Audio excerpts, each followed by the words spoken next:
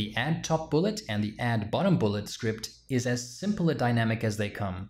So here in a busy outline, I just want to quickly create a bullet right at the top of my list. So I activate my WFX prompt and I use a shortcut. I set up T for top. And here's a fresh new bullet with a blinking cursor ready to go. And since I'm here, I'm going to paste in a list that I copied.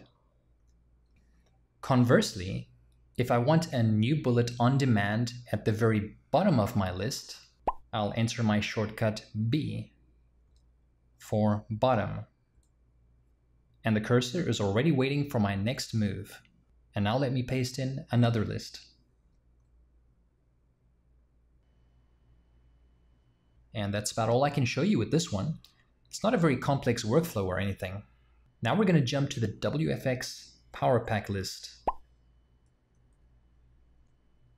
Here at the top of the Edit section, we find the Add Top Bullet and the Add Bottom Bullet scripts. You can install one or both if you want. I'm going to zoom in on Add Top Bullet and then zoom in again on the script. Let me activate my shortcut maker with the built-in shortcut WFS, and I'm going to enter T as my shortcut to activate the Add Top Bullet script. And that's a wrap for this install.